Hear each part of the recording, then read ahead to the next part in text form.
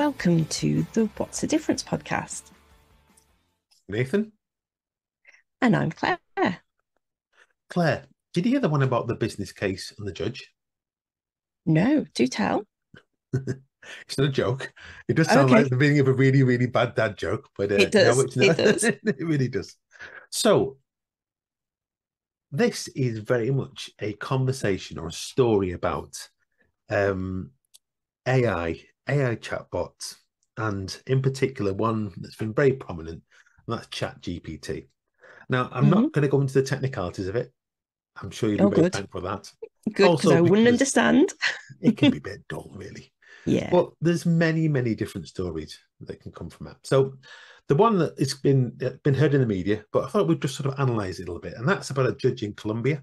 And he caused quite a bit of a stir and quite a bit of controversy because he used that actual tool, ChatGPT, when deciding whether an autistic child's insurance, like medical insurance, should cover all the costs of his medical treatment. And he was trying to work out that decision. What? Yeah. Now, so did he ask ChatGPT to make the decision? No, not quite that. Because I think when everybody heard it in the news, I think you look at it and go, he must have helped to make the decision. Yeah. So he used sort of like precedents from like previous different rulings and things like that to support it. Okay. But what he did, his name was, I hope I can pronounce this, Juan Manuel Padilla. He was a judge in Tartega, in Colombia. I hope I pronounced all those properly. Again, as per our previous episode, somebody was absolutely correct. Somebody will tell us. Yeah. Yeah, notes to self. Yeah. Remember how you pronounce it as well. Well, what he did, he was trying to understand more about certain things around how an autistic child, or a minor, as we could call them, how should you handle with them? How should you deal with it? So the question he asked is a very precise sort of thing. He said, is an autistic minor or child exonerated from paying fees for their therapies?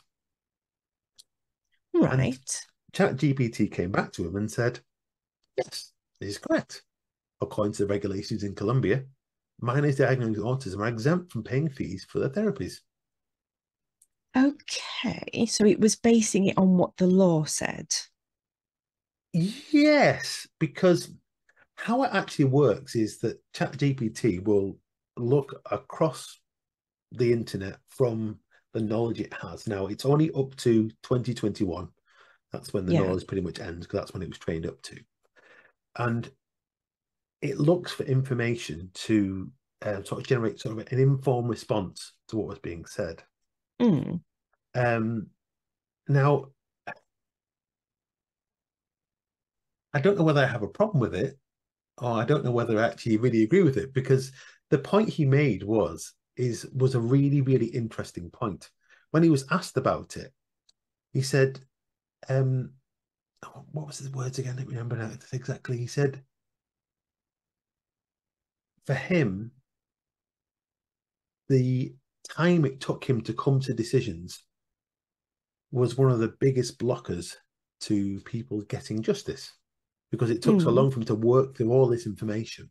Yeah, so can see that. Yeah, he did a lot of analysis himself, but then as a backup, he used ChatGPT. So as a backup, okay, yeah.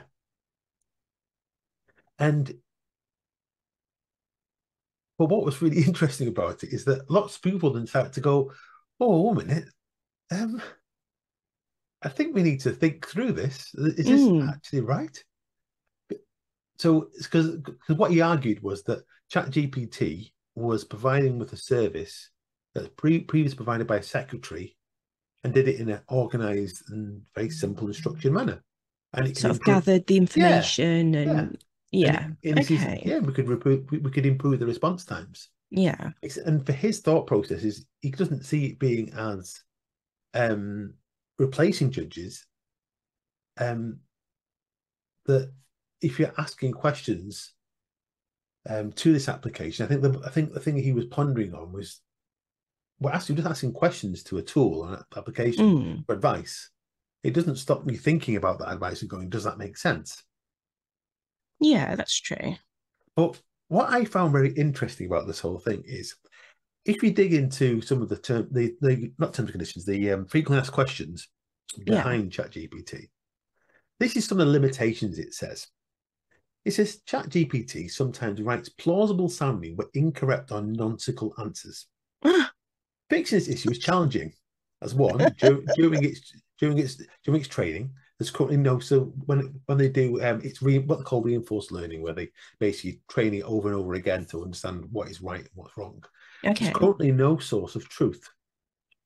Training the model to be more cautious causes it to decline questions that it can correctly answer. And when they do supervised training, so that's where you got a human supervising the training that's going on. Right. Yeah. Supervised training misleads the model because the ideal answer depends on what the model, what it actually knows, rather than what the person, the human, knows. So among some cases, it knows more than human beings because I suppose it's got access to huge more amounts of knowledge. Yeah. But what it does say is it's very sensitive to tweaks in the input phrasing. So how you ask a question is how it will answer it back. Now, I was thinking, if he had just said to the autistic child, what was his words again? Let me just pull it back to his words. Because the question he asked, go back to it. It said, yes, as he says, is an autistic minor exonerated from paying fees for their therapies? Now, if he just said, is someone autistic exonerated from paying fees for therapies? Or should a child who is autistic not pay fees for therapies? It may have given him a completely different answer because it's how it was asked. But he used very specific legal words as well that may have specific meaning. If it said, should they pay, yes, then you're thinking more about the morals and the ethics of it. Yes. Whereas if you're talking about, is this person exonerated, that's a legal yes or no. Okay. I'm just going to take your word for that because I really am. Well, I presume that's the legal wording that he was trying to get at. He was trying to get at, in the law is okay. Yeah. But then obviously quite a lot of his peers and quite a lot of those around him criticized him for it, quite understandably, because he actually put this in his judgment as to why he'd done that.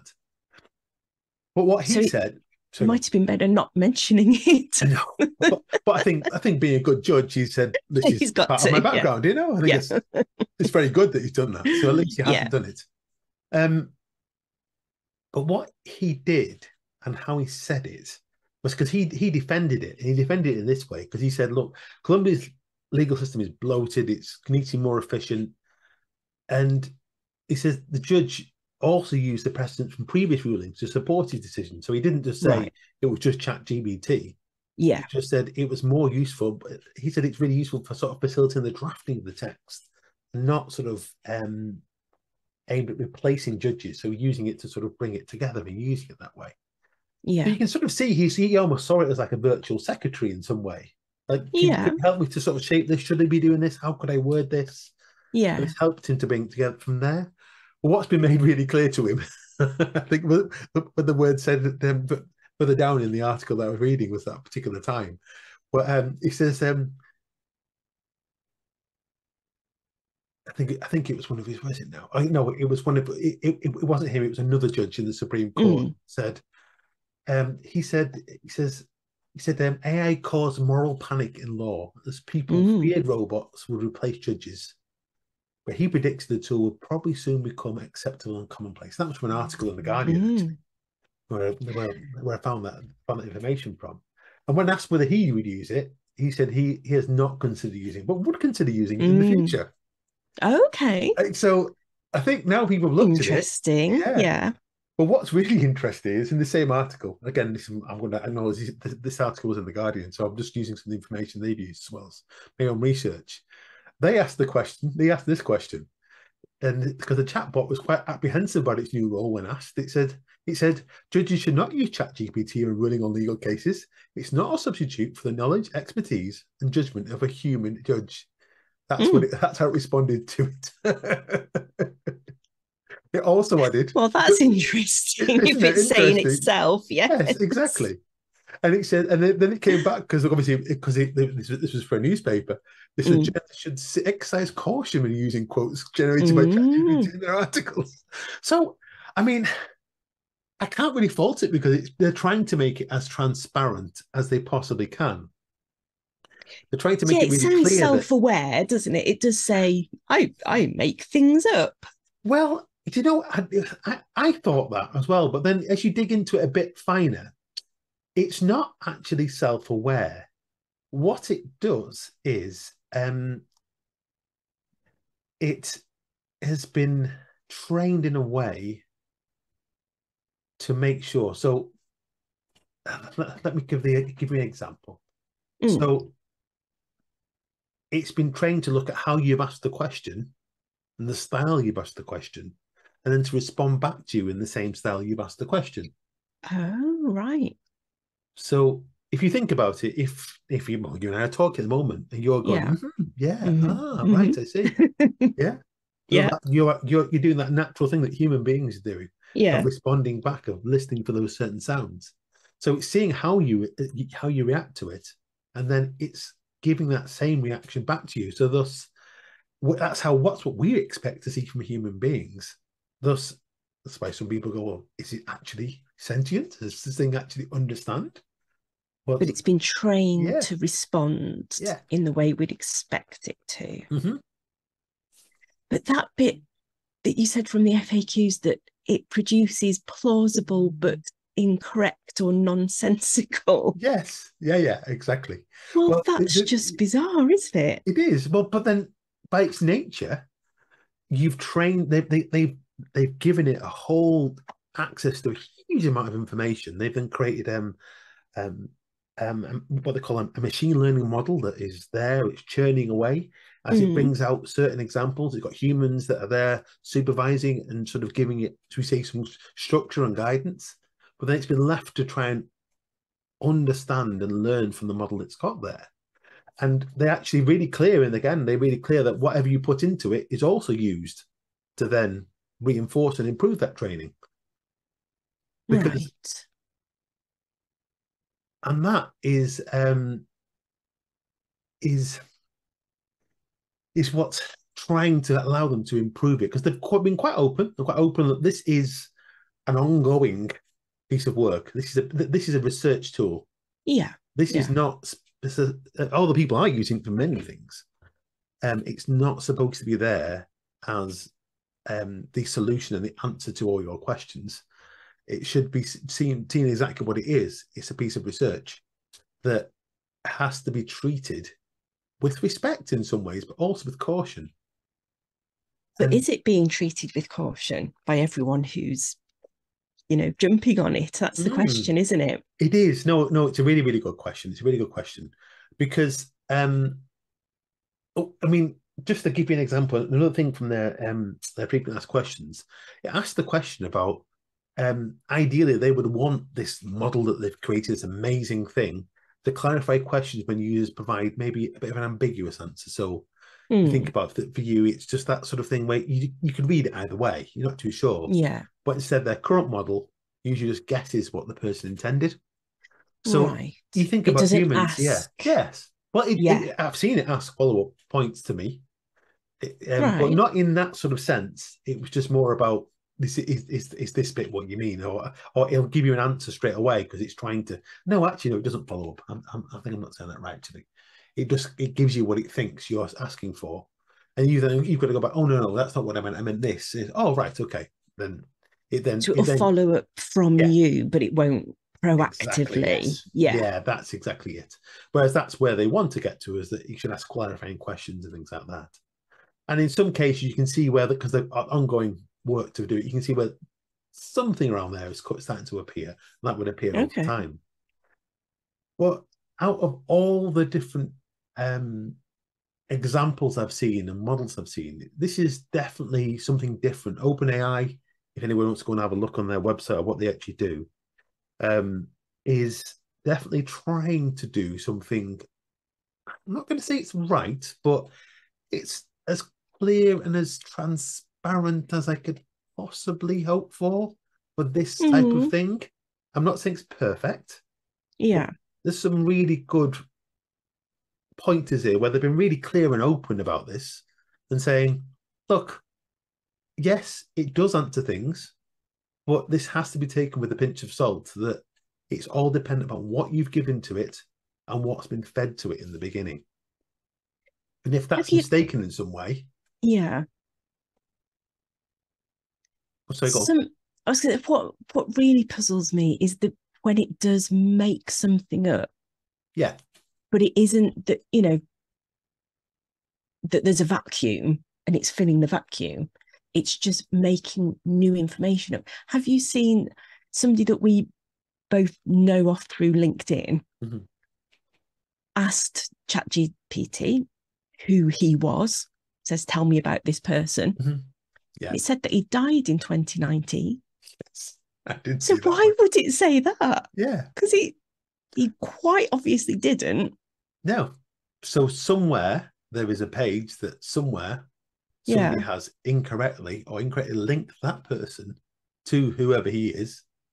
And then at that point, then it seems to have decided that he really is dead. And that's the bit where that's what I was really puzzled about, because that's weird, isn't it? It is. And but that's the whole point. That's what they're saying is when you're training it, currently there is no source of truth.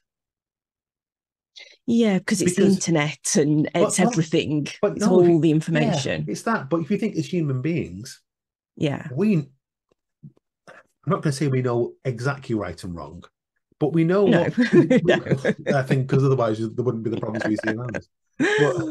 But we have a good idea of how we should live by our past experiences. Yeah. By what's happened in the past, by what's happening now in front of us, and by potentially what we could see is going to happen in the future by our past experiences.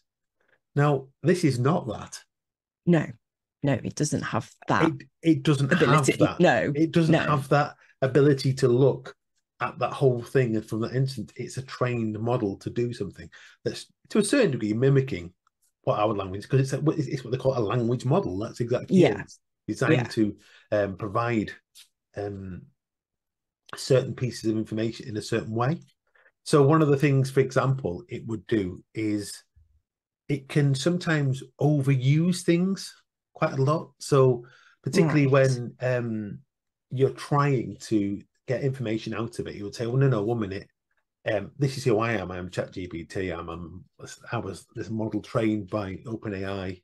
So it keeps reinforcing to you to say these are certain things it repeats, because it doesn't at this moment always resolve the issues around the fact that you've got these multiple people that are helping to train it, but every single individual in the world has their own individual biases. Yeah. So it's trying to take on all of that. Yeah. All at the same time. And it's just too much almost. And if you think about it, if you're saying to people, right, if you're wanting an answer to a question, and you are trying to teach, well, this is the same with anybody. If you're trying to assess two people, the person that gave you the proper in-depth answer to your question was the one you'd probably respect more. And the one that sometimes just gave you a two-word answer that didn't really cover it in any depth. If you think about that as an exam, you'd be looking at those two and going, well, that one obviously has more weight. Yeah. And that's how you train those sort of models. Yeah. So I think for me, though, where I've got to is I can see the benefits of it. I can see where there are some big issues around this. I mean, I don't know what your thoughts are, but I'm on both sides of the fence at the moment. Part of me is going, and part of me is going, this is amazing. I have used not ChatGPT, but I've used the version of it, a very light version of it that's in Canva, to give me a different way of wording something. Yeah. So I just, when you've got to write a bio when you're speaking, and I'm just like, I can't remember my own name, let alone what I should say about myself or how to say it. So I just put a few bullet points in. These are some things about me. Turn this into a bio. And it did. I didn't use it as was, but I definitely took some of the phrasing that it came up with that I wouldn't have, a little bit more interesting phrasing than I would have come up with. So I do like it for that. But I am wary of people relying on it, especially if you think about school kids. I do think about education and how is education going to keep up with it? And are kids just going to get it to write their essays, and then it will have facts in there that aren't facts? And although I'm sure kids write essays full of non-facts at the moment. I mean, what's the difference than copying from Wikipedia, Yeah. Yes, it's a source, but people can manipulate, as has been well documented from there. Oh, absolutely. So there's problems either way from it. I think I agree with you, but I think particularly around education, obviously there's cases already of plagiarism. There's already people creating tools that help to identify that something's been written with ChatGPT because of certain styles of language. Right. Yeah. But also because it can mimic so many other different things, depending on how you ask the question. We said before, it's how you ask the question. How you ask it. How you ask the question is what the response is, and it's trying to respond in like language to yourself. So if you're quite aggressive tone, it might come back in quite an aggressive tone. Oh, interesting. Yeah. But you've got to think about how you're putting those words in there from there. Yeah. But I think education, is one of those funny things. There's been lots of talk about should it be banned, should it be stopped. Well, I think the genie's pretty much out the bottle now. Out the bottle. You can go with all the analogies you want. The horse is bolted. Yeah. The water has run under the bridge. Whatever you want. It's all those things have gone. It's done. It's out there, isn't it? Yeah. And there's very discussion of Google is about to launch theirs now. Yeah. They've been working on time. Meta have just launched theirs to researchers. Everybody's been working on it, but whoever got there first, it's like landing on the moon, isn't it? Whoever got there first, everybody else after that is okay, you're doing something great, but not as exciting. Not as exciting. Everybody went to space after that, wasn't as interesting. It's that sort of thing. But I think education in particular is, for me, is somebody mentioned these points to me, and I'm pondering on this. If we think back through time, lots of things disrupted how we did things with education. So we went from a slate. People used to slates and wipe them off, and eventually went to wax. Speak for yourself. That was easier. Not for me, but I heard of a long time ago. Slates. Yes. And then we went to before our time. And we used things on paper. Now most school kids now typed laptops, or they use a tablet, or they use the phone. So if we think about how we calculate things in olden times, kids, there was things called slide rules, believe it or not. Which were early calculators. And there was a period of time where you had to use a slide rule, even though a calculator existed. And then eventually people went, why are we doing that? Because calculators work and we know they're right and it's the right thing to do. There was a time though. So there was a time when you were young as well, when you'd say to your teachers, why am I having to learn all this maths? And they'd say, you won't always have a calculator in your pocket. And now we do. Yeah. I mean, if it's not in your pocket, you can talk to it and it tells you the calculation. Amount of times I speak to, I'm not going to call her name because she's because it'll turn things on. But, you know who she is, and she begins with A. Every time I talk to her, that's what I use now. What's this at that? Tell me how many days is this from here? What time is that from there? All the time. I don't even think about it now. I wouldn't even. And then if not, I open a calculator on my computer, on my phone, and I own a calculator. I might have one somewhere, but why would I want to own a physical calculator when I've got one in my pocket all the time? Actually, there's one on my watch. I just realised there's a calculator on my watch as well. Absolutely everywhere. It is. But anyway, so it could be that ChatGPT's that in the future, couldn't it? I mean, I think, and that's pretty much. There's some in education are starting to say, actually, we can't stop this. So actually, why don't we just get people to use it properly? Yeah. So you create the education around. Look, kids, these tools are here, but there's an understanding as to how accurate they can be. Do you understand the limitations of them? Do you know how to challenge what it's actually telling you?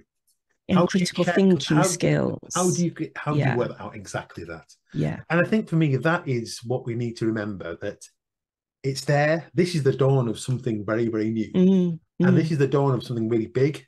I think if we look back on this period in time, a year or two from now, the world is going to look very, very different because of what this is. It might not be in 2 years, it might be 10 years from now, but at the speed things are going, I think we're much quicker than we realize. People are already building products that are based upon this because of that, because of what it's doing from there. But myself personally, I think, well, let's end on a personal note. I'm going to hold my hand up. Yes, I have used it. And I've used it initially. I used it after a discussion with our chief exec where I work outside of doing these things.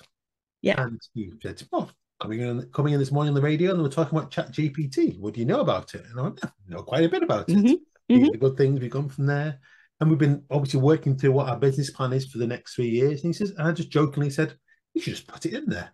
And we sort of looked at each other and went, oh, let's give it a try. So we got all the information we had on what we thought our business plan should look like, some of our visions, our values, and just threw it in there. And it came back. And how did it? It was incredible. It came back with a whole structured 3-year plan. You know, it was a 5-year plan actually for that time. It was a 5-year plan. And I said, could you just sort of break that down for me into some more manageable chunks? What should I do? And they broke that down even further for me. Oh, wow. And it was amazing. I'm not going to say we haven't gone and go, there's our business plan. Not at all. Not at all. But it became a really good start of a conversation. It was like a really good way of thinking. And actually, there's a couple of points when actually, you know what? We had forgotten that. So we picked that out. And that goes into there. It's really impressive. Yeah. And that is impressive. The thing is, it did that in like quicker than I've said it did that. You know, it wasn't like churning away. It was like, no more than 30 seconds and everything was there. And it was like churning through it. That's amazing, isn't it? It's incredible. Yeah. That is really impressive. Yeah. But for us, and for me, as I always say, is the slight benefit I see is that there's a bit more transparency there. They're being upfront and saying, this is not the finished product. Yeah. You should not be relying on this for key decisions. You shouldn't be using this to decide which way you're going to take your business for the next 5 years. Oh, okay, so I shouldn't use it to give me a 5-year life plan and then follow that. Probably not. Yes, I mean, it'd be interesting to see. That's what I was going to do. I'm sure somebody somewhere is currently shooting a YouTube video about how they've set it and they've lived their life for the last 2 weeks just on ChatGPT. I can guarantee somebody's doing that somewhere. Not for me, thank you very much. I can see the benefits. I can really, really see it's exciting. Yeah. But I think we've got to be really, really honest that it is amazing. It's in its infancy. It's currently on the edge. It's currently on the level of a 6-year-old. Let's say it's about 6 years old at the moment. Yeah. That sort of level of education and ability. Well, very, very quickly, it's going to get way above that. There's some very smart 6-year-olds out there, as we all know. Yeah. So that is a lot of time. Smart-mouthed, some of them. Yeah, some of them are smart-mouthed as well. But also incredibly smart as well. Yes. Some younger ones are doing that more than that. So I think we've just got to be aware of that. But I think for the, if we're going to round this off for me, was that judge right in what he was doing?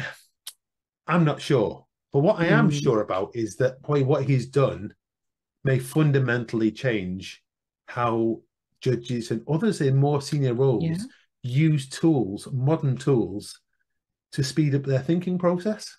Yeah. And to use to structure information. Because it's complicated writing some of those documents. Really complicated. Well, actually, if a piece of AI could help you to do that, but also it could be transparent about how it had done it, and it could show you why it came to that conclusion. Yeah, then, show the workings. Show you working. That's a scientific process. Yeah. Now the difficulty is very few people want you to see under the hood because it's a black box. They don't want you to understand how it's done. I think this is a little bit more open. I'm not going to say it's perfect in any way, shape, or form, and lots of people probably say I'm completely wrong. That is, as is their right. But for me, I'm like, I can see how this could be useful, and I can see how this would benefit somebody. But ultimately, buyer beware. Yes, I think that's sensible words to live by. Yes, and would apply to lots and lots of things. It really, really would, doesn't it? It's just, if it doesn't feel right, it probably isn't right. And, you know, let's follow the common sense. Exactly. I mean, one of my mantras is take nothing for granted. Yes. And I think, you know, for good things and bad things. Yeah. And I think you can definitely apply that here. Take nothing for granted. You really, really could. And there's going to be many, many wranglings around this, around the fact of should it ever be anywhere near a justice system? Should it be anywhere near people trying to make ethical decisions? But reality is, it's here, folks. Yeah. And the world is going to change rapidly on the back of it. It's going to be really interesting. And it's going to revolutionize some jobs. It's going to potentially obsolete some jobs.